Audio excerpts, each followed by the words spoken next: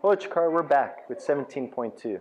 And this week we have dumbbell walking lunges, toes to bar and muscle ups, and power cleans. In the scaled version we have knee ups and pull ups. The main thing in this workout is knowing which of three athletes you are. The first group are the athletes that don't yet have their muscle ups or pull ups in the scaled division. In this case, your goal should be completing the first two rounds as fast as possible to get the best tiebreaker score you can. Group 2 is going to be the person that's on the verge of getting their first muscle up or pull up, or the person that only has a few. In this case, your strategy should be going slow in the first two rounds to save as much energy as possible when it comes to the muscle ups and pull ups. Group 3 is going to be the people that are going to make it through at least the first round of muscle ups and possibly into or finishing the second round. For this group, it's going to be about managing your pace and grip so you can maximize the muscle ups you can complete. Here are a few tips for the movements. The first thing you're going to want to do is test different grips with the dumbbell walking lunge. There's a few different grips that you're going to be able to use. The first grip to try is just going to be a traditional front rack with the dumbbell.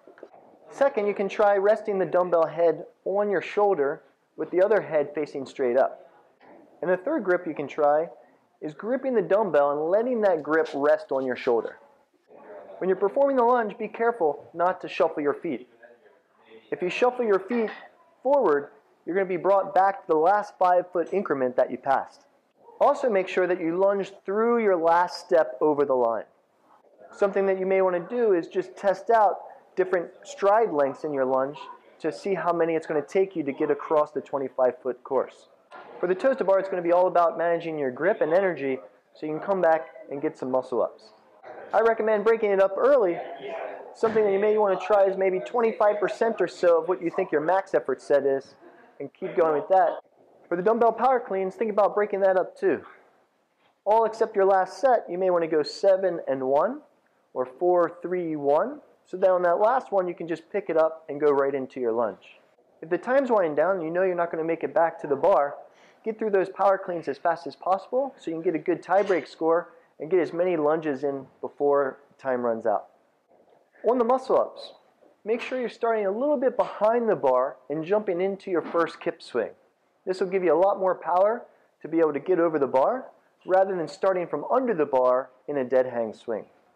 To warm up for this workout, do a few rounds of 30 seconds to a minute on the bike, some PVC pass-throughs, walking lunges, and a few kip swings.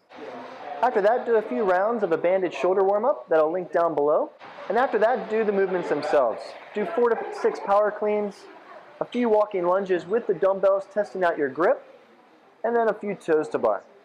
If you're confident in your muscle ups, do a few of those as well so you're not surprised by them in the workout. If you're not sure if you got them yet, save them for when the workout comes.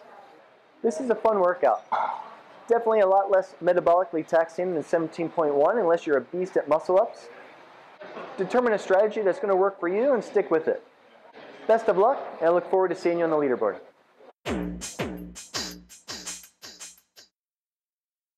The first grip is going to be to warm up for this workout, do a few rounds of some bike, some PVC pass-throughs. Pass-throughs is tough. To warm up for this workout, do a few rounds of 30 seconds to a minute on the bike, some PVC